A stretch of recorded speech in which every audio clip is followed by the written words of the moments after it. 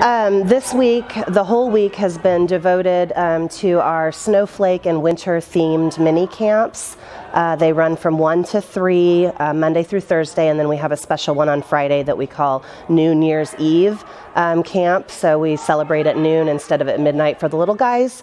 Winter Wonderland is the theme today, and so they do all sorts of games. They do a craft. They get to have some free time on the equipment, and it's all winter themed.